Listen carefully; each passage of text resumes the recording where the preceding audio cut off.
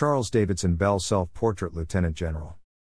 Sir John Bell KCB, Mezzotint, painted by John Lucas, engraved by Henry Cousins. Landing of Van Riebeeck at the Cape of Good Hope, 1652. Cape Wagon crossing a river. Charles Davidson Bell FRSE was the Surveyor-General in the Cape Colony. An artist, heraldist, and designer of Cape medals and stamps. Born on October 22, 1813 at Newhall, Crail, Fife, Scotland, he was educated locally at St Andrews University. Bell left Scotland and sailed to South Africa, landing at the Cape of Good Hope in 1830, and through his uncle Sir John Bell, secretary to the Cape government, was given a post in the civil service. He was appointed as expedition artist on Dr. Andrew Smith's 2-year journey north as far as the Limpopo in 1834. He went from acting clerk of the Legislative Council in 1838, to Assistant Surveyor-General in 1843, to Surveyor-General in 1848. In 1851, he designed a silver gallantry medal for Cape Governor Sir Harry Smith to present to troops during the 8th Frontier War. This is often referred to as the first South African medal. Appointed to the Postal Inquiry Board in 1852, he designed the well-known Cape of Good Hope triangular stamp, the first of that shape, which became extremely rare and consequently much sought after by philatelists. His design of rectangular stamps remained in use until 1902. Many of his sketches and paintings show a whimsical sense of humor, though his sensitive portrayals of the mixed population of Cape Town and of the tribes he encountered on the Smith expedition to the north have become an invaluable record of life in 19th-century South Africa. The return of many of his paintings from England to South Africa in 1978 gave art historians a fresh appreciation of his work and greater insight into that period of Cape history. However, in his essay Alcohol and Art, Russell Vioun, professor in history at the University of South Africa, wrote, "International interest in the Hottentots of South Africa date back and span many centuries. Recurrent colonial encounters influenced the way in which artists, engravers, travel writers and colonial observers represented the Khoikhoi people."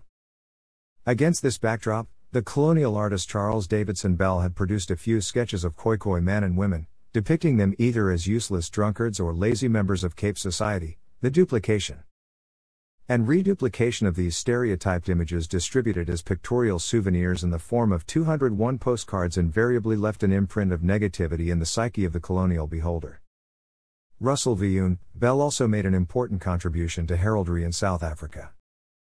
Throughout his residence at the Cape, he copied old Dutch/Afrikaner coats of arms from memorials, seals, stained glass windows, and other artifacts, and in 1861 he advertised his intention of publishing them in book form.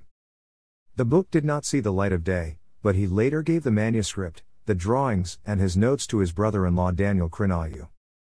Crail built up his own heraldry collection, and after his death, the two collections were placed in a Cape Town museum, from where they were transferred to the South African Library in 1946.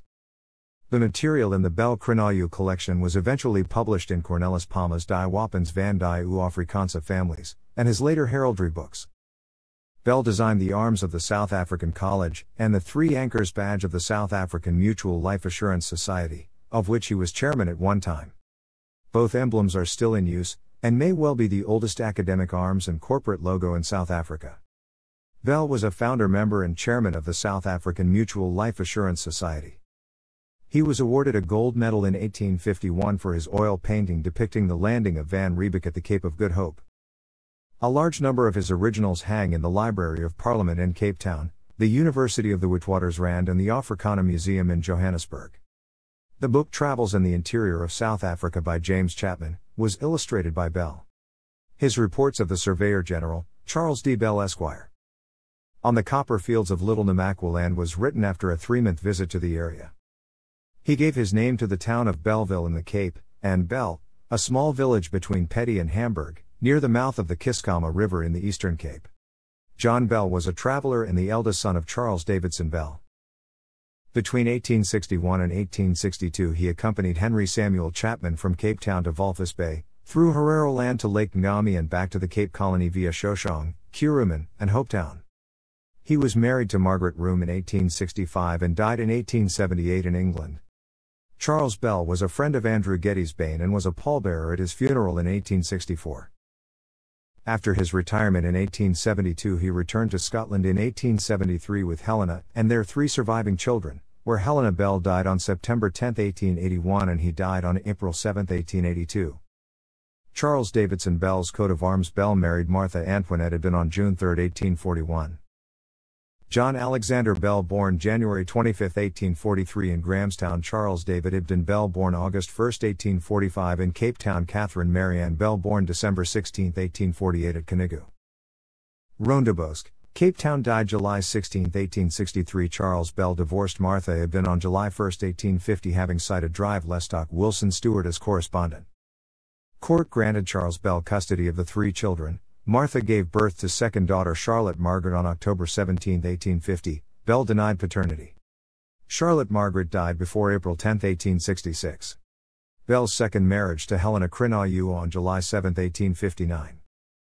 Helena Isabella Bell, born May 31, 1860 in Cape Town. Alexander Bell, born September 15, 1861 in Cape Town. Anthony Bell, born February 9, 1863 in Cape Town. David Duncan Trail Bell, born April 21, 1864, Cape Town, died December 14, 1865. Catherine Susan Bell, born May 11, 1865, Cape Town, died September 13, 1865. Thanks for watching.